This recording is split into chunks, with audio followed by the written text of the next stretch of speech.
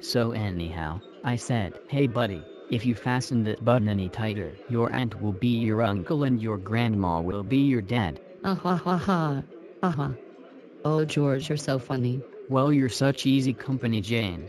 I haven't felt this comfortable on a first date well, and never.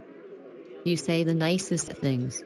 I'm so happy Paul and Carrie suggested we go out. Carrie's been going on about how much we'd have in common for ages. Well, Paul kept telling me about this beautiful single girl he knew who was completely my type. But I just thought he was trying to get me set up with someone because I was causing a miscount at the dinner party table. Ah ha ha ha. But seriously, Jane, I've had a wonderful evening. Me too. I haven't had this much fun in ages. Oh wow. It's never closing time already? Afraid so. We ought to make a move. Okay. I'll walk you home, if that's okay. Of course it's okay. I don't want this night to end.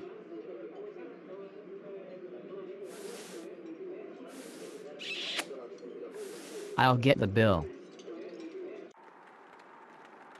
Well, we're here. So soon. You could come up for a coffee if you like. I'd love to. If you're sure that's okay. I wouldn't say so if it wasn't silly. Okay then. It's just down here.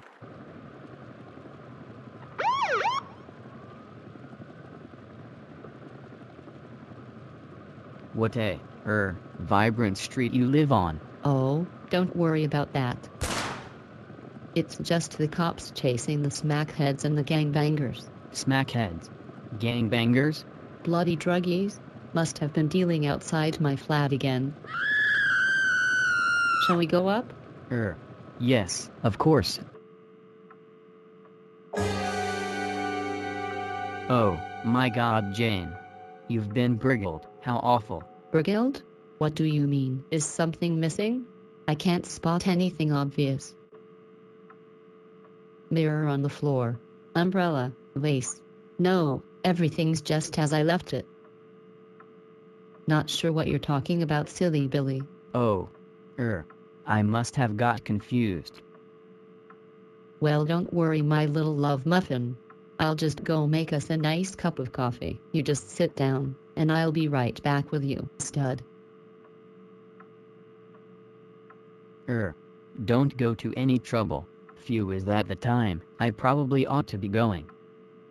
Anyway, good night. Nonsense. You better sit the hell down, George, or else. Okay.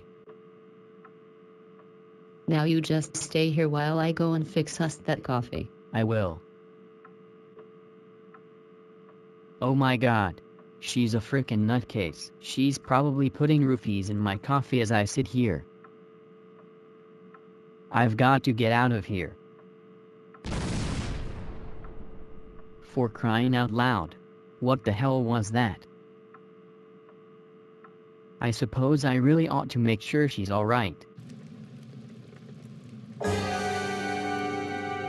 Jane. What in God's name's happened? Oh, nothing really. It's just the guy in the block opposite. I owed him 20 grand from a cocaine deal that went wrong, so he's just fired an RPG through my window.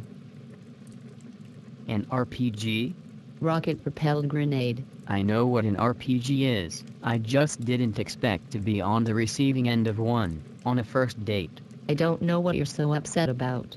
It was only a warning. Warning? Jane. I never did ask. How do you know Paula and Carrie? Didn't they tell you? No, they didn't. Oh. Well, he's my probation officer and she's my drug counselor.